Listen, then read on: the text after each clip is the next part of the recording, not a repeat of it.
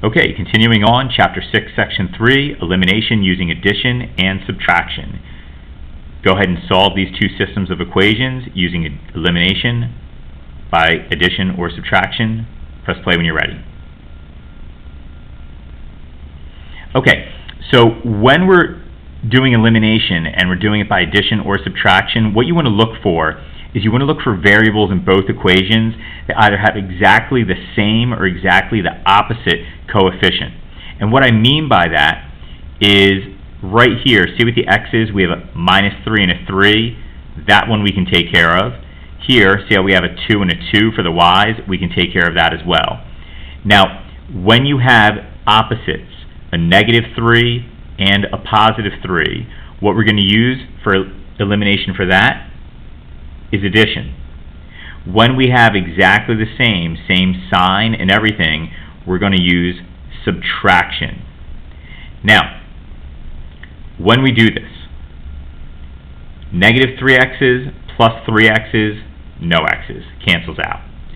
4y's plus 3y's, 7y's. 21 plus 14, 35. Divide both sides by 7, we get y equals 5. Now that I know what y is, just like in the last section, I'm going to substitute this value in for y, and I can do it in either equation. It truly doesn't matter. I'll choose this one since there's no negatives. Now, we've got 3x's plus 3y's, and we know that y is equal to 5, equals 14. Notice I put the y in parentheses there. 3 times 5 is 15.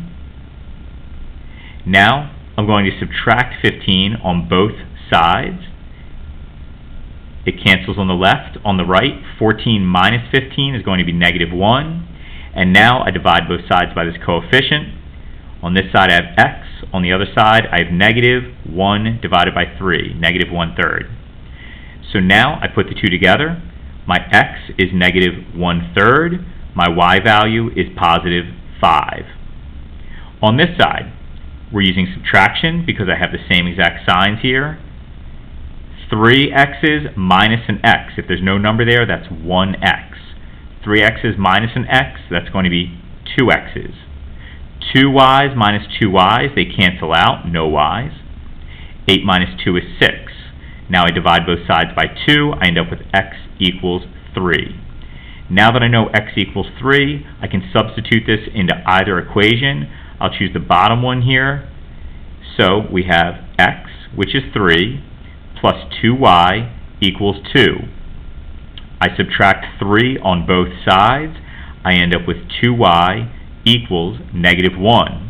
Divide both sides by 2, y equals -1/2. So now my solution set for this would be x equals 3, y equals -1/2. Now, one thing that I want you to be aware of is the following. Suppose I had a system of equations that looked something like this. Let's say 3x plus 2y equals 8. Yes, I know I chose the same one. Now for the second one, suppose I had this.